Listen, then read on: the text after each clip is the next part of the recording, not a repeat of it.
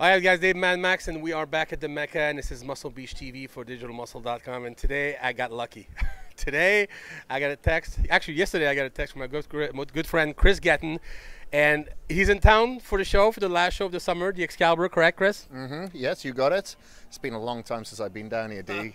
I don't remember the first time I was here. Well, visiting, but living here. I was pretty much living in your store in 2005. You know. Hold on, I'll go too fast, man. So when I knew he was in town, I said, please, let me do a Muscle Beach TV interview. There's so much is happening, and people don't really know the history, how we know each other. So I want to go over that because now you're a big shot in the bodybuilding industry. Everybody knows Kris Gethin. You've done so much already, and I want to kind of take them back a little bit and tell them, your story. So I met Kris. What was the year? 2005, 2000? Because I owned a store, Max Muscle, in 2004. You came right after. Yeah, it's 2005. I was pretty much I was pretty much living on your couch. Yeah. So you came from you're from Wales, but you were with your girlfriend Colleen at the time, who was from Australia. She actually worked for me. And then Kris became just part of the fixture in Venice, and you started working, for Flex magazine and doing all those stories, and you be at the store all the time. And so tell me a little bit how your journey started in the United States and what you did and to become who you are today. Well, as you know, everybody would be coming into your store, including Sean Perrine, Greg Merritt, and I used to just submit those articles to those guys and just kind of hound them. And probably out of annoyance, in the end, they just said, okay, let's just give this guy a break. That's how you got the job. Yeah, that's it. I just become a pain in the ass, so there's like, God, give him something to do. So then I started contributing to the publications, and then, as you know, further from there, I came out with my own publication for a little while, Kaged Muscle magazine, which then got noticed by Ryan DeLuca over at bodybuilding.com several years later, so which took me up to Idaho. Wow. It's interesting because a lot of time people are asking me, how do you do what you do today, and how did you get to know all these champions and all that stuff? And of course, the store is a big reason for that because it was a hub for everybody in bodybuilding. They would come to Venice, they would go to the firehouse, they would come and train at Goals, they would come by the store. And very quickly, and also because Colleen was working there, you knew that. So you were always hanging out with me at the store to get those stories. He was always asking me questions, hey, who came by today? What's the gossip? And I would just tell him all those stories, which you would take to put in the magazine. Exactly, because I'm like, that is the hub. Like everybody from around the world is looking to this area, and everybody who was anybody, but not just bodybuilders, celebrities would be coming into your store as well. So it's like, yeah, that's a place that I'm going to hang out. I'm going to eat my meals there. I'm going to open up whenever possible and just hang out there. And you say it's because you know everybody. Yeah, but the thing is, the only reason that you know everybody is because you're such a genuine character. Like, you've always been very humble, very down to earth, very giving, very nice. So I think that's why you are still doing what you're doing today and evolving, Well, so anyway, the job that I got it because of this guy. So some people ask me, how did you have that idea? Eventually Kris moved on and started his own magazine and, worked all over. So I kind of took over where you left at Flex and just started doing online mostly, not because I'm not the greatest writer, not in the magazine, but yeah, eventually the video evolved into the videos and all that stuff. But today, you actually have a very popular brand, and I know it's very popular because I do demos at Vitamin Shop, for BPI, and Kaged Muscle is actually now, or Kaged Supplement, I don't know how you call it. Kaged Muscle Supplement is actually in all the Vitamin Shop and is doing very, very well. Talk to me about the progression from having your magazine into your online now and how it's doing so great. So after I had the magazine, I got offered the position as editor-in-chief over at bodybuilding.com. So I was there for several years, and then I moved to India. Yeah, the bikes in Venice, yeah. Then I moved to India, and I was training some Bollywood stars over there.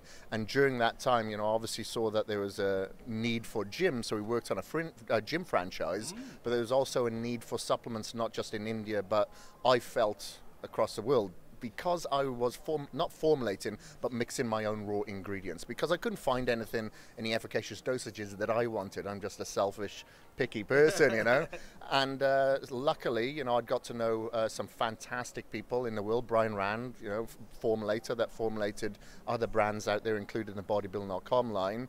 And, I knew a fantastic CFO as well. So we decided, and through some conversations, okay, we're going to invest pretty much our life savings into this thing, knowing that we're going to work on very razor-sharp margins, but not put anything into marketing really, and let's just see where it goes. And we're 3 years old now as of today, and in Vitamin Shop, they tell us we're the fastest growing brand that they've ever had in their histories. And, you know, we don't market it, it's just word of mouth. You know, people try it, they love it. I was just going to ask you, how do you put yourself out there? Do you use social media a lot, or is just people telling, hey, try this brand? Because that's what people will do. They'll actually come to the store and say, they ask by name. They say, I want Kaged Muscle. So they take them to your stuff and actually see that happening. So is it just word of mouth, or is it like social media, or you don't advertise anywhere else? You're like Starbucks?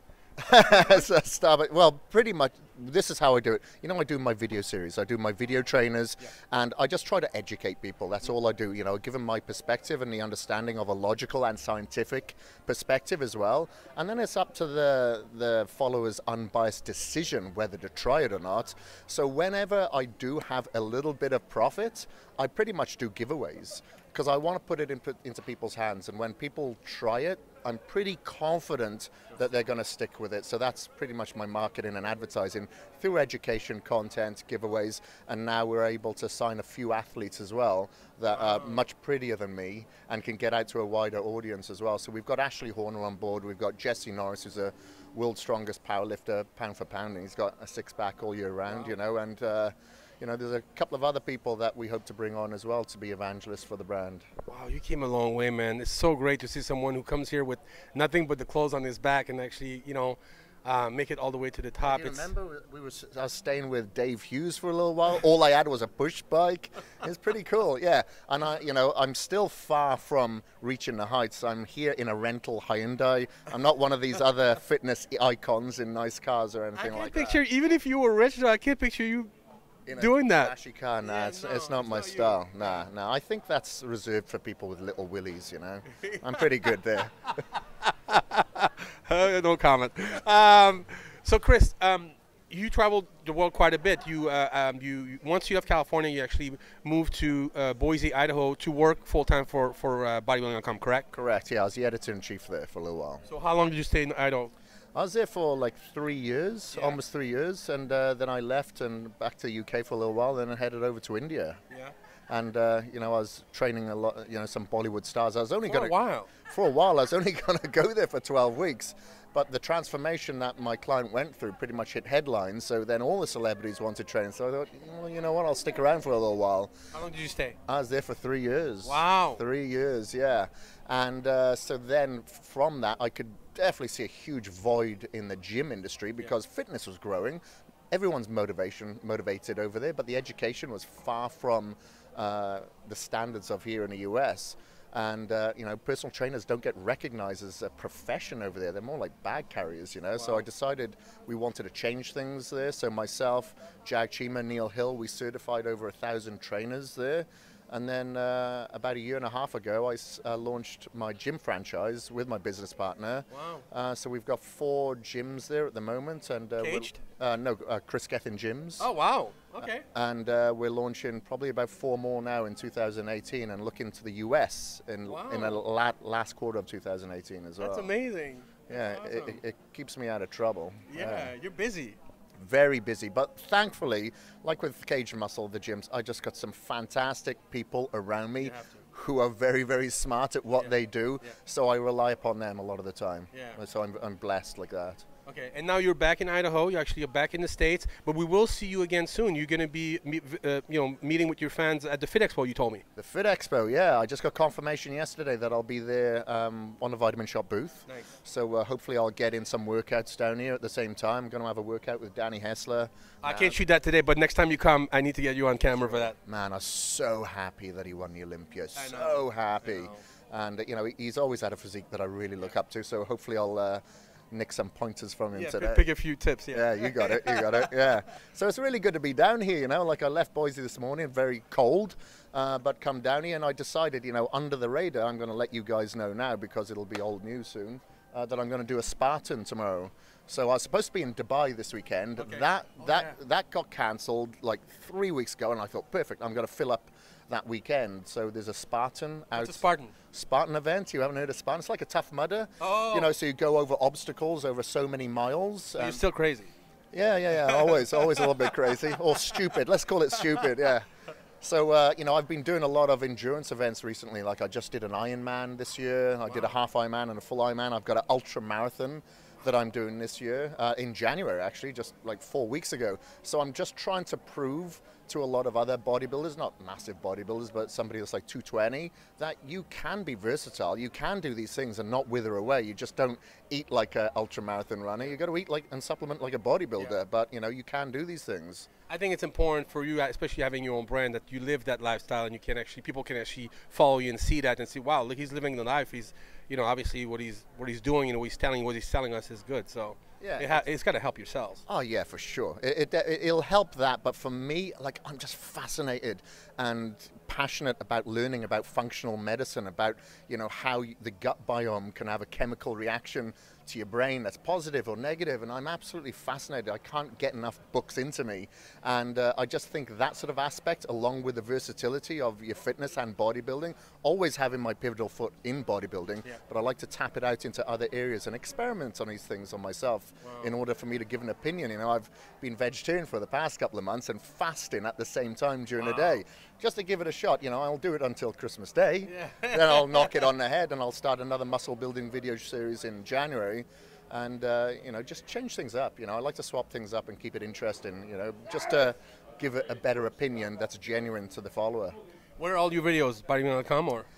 Yeah, I got some on bodybuilding.com and I got on kagedmuscle.com as well. And I'll be shooting another 8-week, this time an 8-week muscle building video series that, you know, that will basically replace the 12-week video series that I shot about 4 years ago now, because, you know, I'm always learning new things. So I think I'll be able to get the same sort of results over an 8-week period. Hopefully this old body will, as opposed to a 12-week period with new principles. You get a book out also, right? 6 books out. Oh, there you go. So where can they find the books? KrisGethin.com. Kris Gethin. You can go to Amazon and stuff like that, but KrisGethin.com has all of them. I've got a graphic novel. I've got you know, fitness books. I've got kind of fictional, factual books, and like a motivational sort of memoir, which I'm sure you're inside. Actually, it came out last year called the Transformer.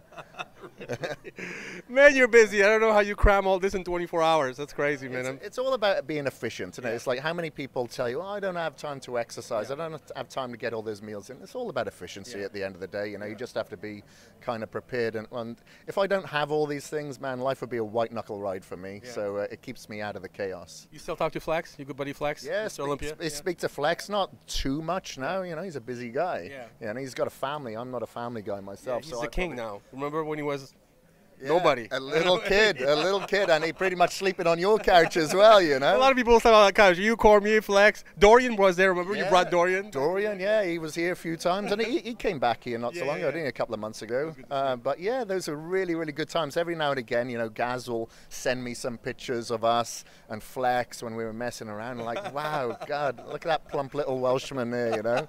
But it's great to see, you know, how far Flex has come along as well. You know, not only just with his physique, but, you know, really matured into somebody that's very inspiring and genuine still, you know. That's awesome. Well, Kris, thank you so much for taking the time to do this today. I'm sure you have a lot to do, and it means a lot for me, for you to come on the show, and it's always good to see you. And I hope we get to hook up for a workout in the future. Yeah, for sure, man. Well, okay, start carb loading now for January, brother. Fit Expo, let's do it. All right. This is Dave Van Max with Kris Gethin for Muscle Beach TV, and we're out. Thank you very much, sir.